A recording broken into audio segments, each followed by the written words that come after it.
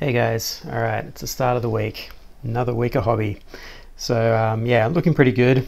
As always happens with these, I start off really strong and finish a lot weaker. But yeah, this week's looking good. I got an extra day off, so hopefully I'll be able to get a bit more done, as I always try to say. Got to remain hopeful, right? So let's have a look. This is finally done. So as of this video, the last tutorial should be up. Definitely go check it out. It goes through the whole process of how to build up these colors and do like this kind of skin technique and all the little stains and hue variations that exist on this model and how to do that nice and simply. And a little bit involved, but it's a nice process. It's not one that you're going to struggle through, and you end up with a really nice result. So I'm really happy with this. Yeah, it's really cool, and it's the beginnings of my Blight King army, so that's fun. And then I got onto this. I started testing out a black armored color scheme for this one. So I'm going to use the blue greens in there, as I've started to do with the contrast, and build up that saturation, but going for like a black armor. You know, it's almost maybe beetle-like or something like that, I don't know, but with a little bit of like color change, hopefully, as I build it up. But he should be really fun and a nice counterpoint to the green one there. And then for this, I may not get onto this week, but this will be next week's tutorial.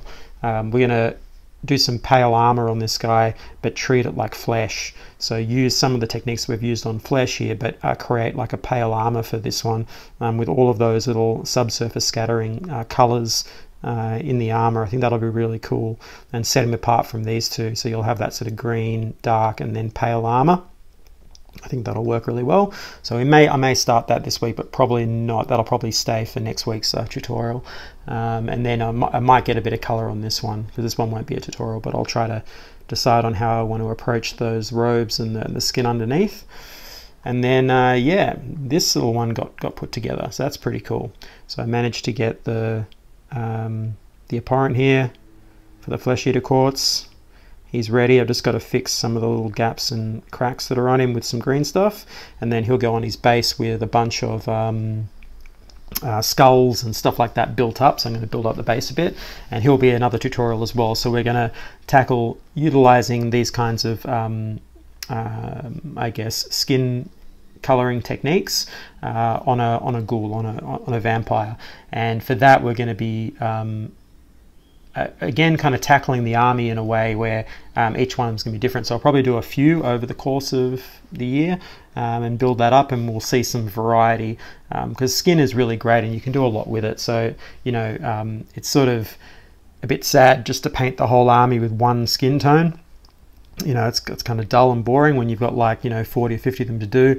Doing all one color seems a bit sort of dull. So the idea will be to create variations across it, so you get this nice mottled hue of skin tones across these kind of ghoulish characters, and it'll really up your skills on how to paint flesh. And so I'm going to try to tackle that and hopefully document it so that you can see how that works, and maybe get inspired to do similar things for your own armies. And that yeah, as I said, that'll just improve your overall techniques and how you approach painting models. But anyway, so that's coming up, which should be really cool. And now that I've got those extra days off, I should be able to start up the printers and so on and get that going. So very hopefully I'll be able to show the last in my Denizens of Catan series for the Blighted Gods range, and that'll mean I'll be able to release them and get them out in the following months, the last two that are in the series. And that'll be 6 busts that will be available. Currently there are 4 available. One is free right now. You can go to blightedgods.net/store, which is the link in the down there, and go pick up one of my busts and print him out and paint him up. There's a few others in there, and there's another free one as well that's perpetually free at the moment. There's at least 2 there that you can get, or you can throw me a few dollars and you know, buy one of the support the artist versions. But otherwise, yeah, that's really cool. So I'm looking forward to capping off that series, and I've started the first miniature sculpt for the brand as well, so that'll be coming up. That's a wraith, so I'm not going to show anything of that yet. I'm doing a few tests, but once I'm happy with it, I'll definitely be showing that. And yeah, that's looking really exciting as well. So yeah, good start to the week. So I guess I'll see you soon. All right, we're back, and finally some success. So that's really cool. So it's taken a few weeks of trials and errors, but finally, as you can see in front of me, I got the 3D printer to work. So specifically the Phrozen 4K Mighty, the larger version one. Yeah, it saved the day. I put the sculpt here onto the printer, and yeah, it came out great first time, which is really good. So that just means that the Phrozen Mini, the 4K Mini that I've got, obviously has some kind of issue with the LCD screen, or maybe just the way it's configured in the machine itself. There's some problem, so I'll have to send that back and try to get that fixed. It's still under warranty, so it should be okay. But yeah, the Mighty certainly has, given me some, I guess, allowed me to reevaluate my opinion of those machines, because if you have a look, I mean, the quality is pretty much identical to a Form 2. I mean, there's very little difference. This is at 50 microns as well, or I think technically it's 52 microns on their machine, but you can't tell the difference. It's very, very similar. Yeah, I can't see any. There's really no differences. The build material snaps off the same way, so you can see like it leaves a few little dimple marks and stuff like that, which you can clean up after. But yeah, it comes out really nice.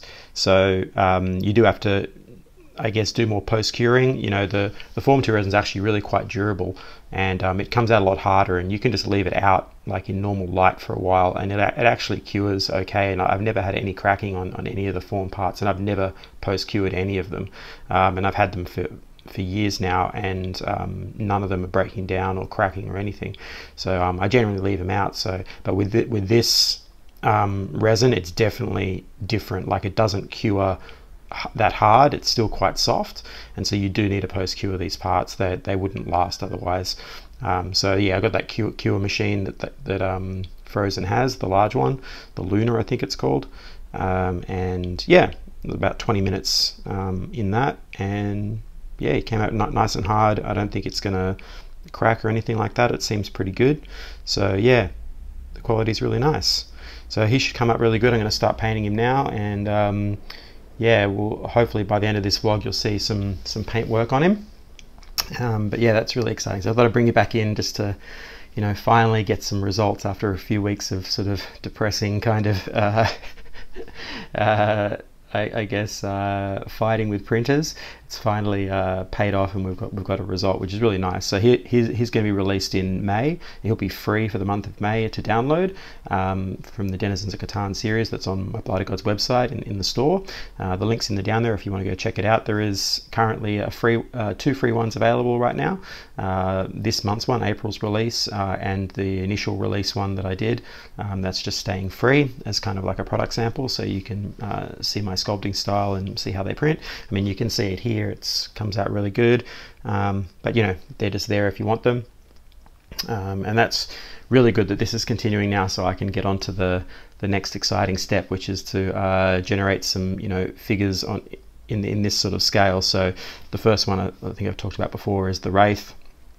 And yeah, I've already set up blocked out the pose and everything, and it's looking really cool. So I'm trying to tell a bit of a narrative or a story with it. The Wraith, in the Blighted Gods world, kind of, they're really hungry for magic. So they're like a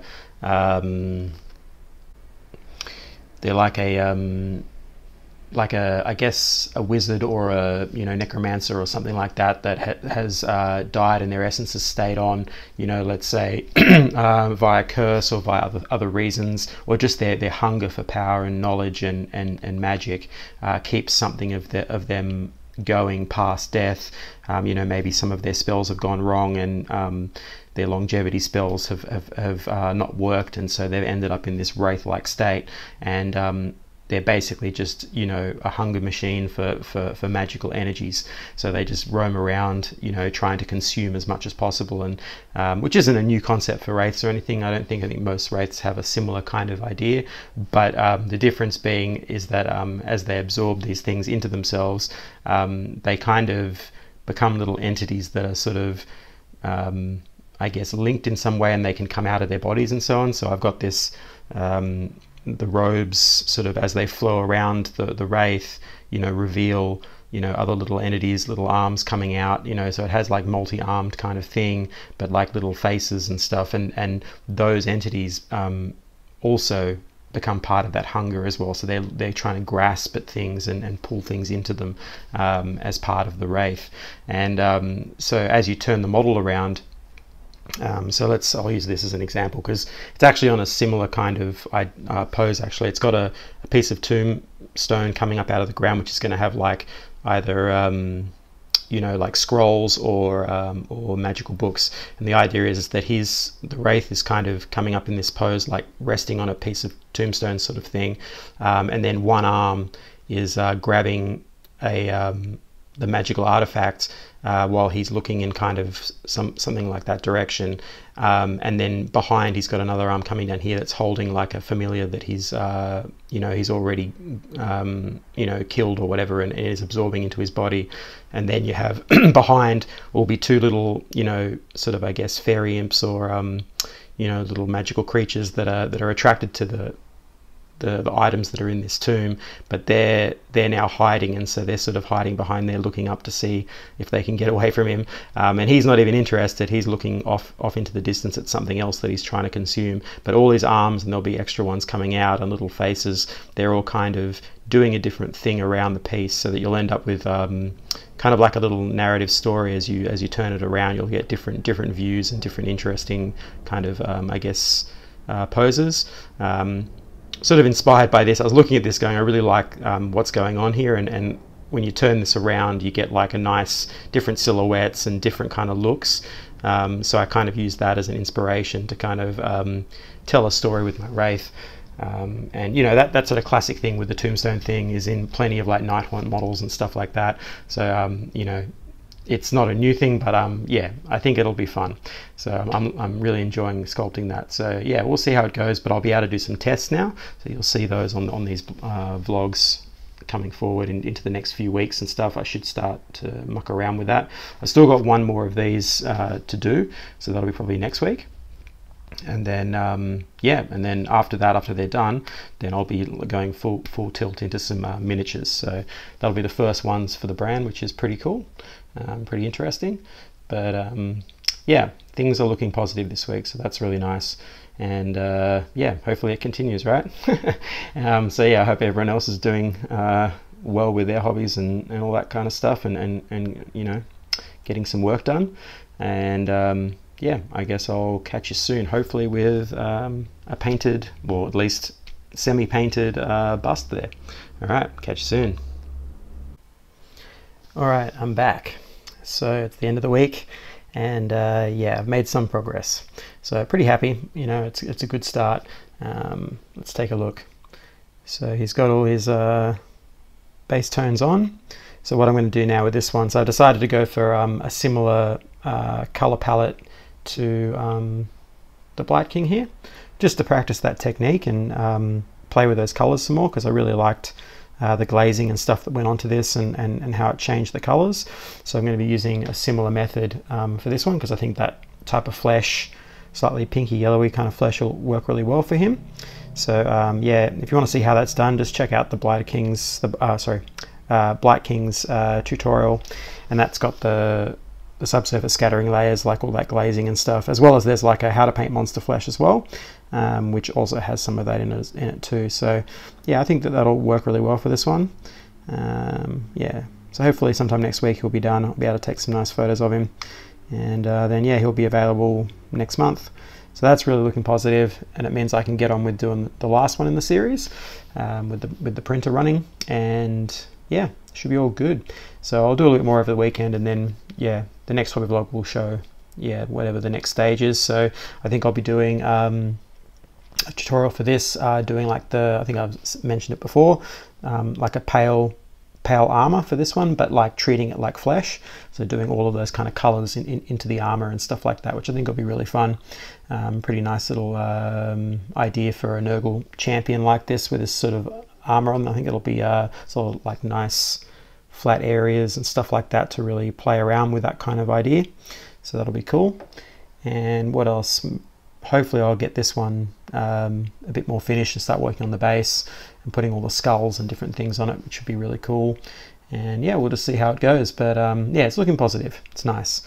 So I guess that's pretty much it for this week. I hope you're all having a good hobby week, a good hobby weekend by now, and you're getting some stuff done. But otherwise, I guess I'll catch you on the next one. Yeah, and yeah, oh, I suppose I should say this stuff. Please subscribe, all that sort of things. You know, push the notify button, all that kind of stuff. It really helps me out. But otherwise, yeah, I'll catch you next time.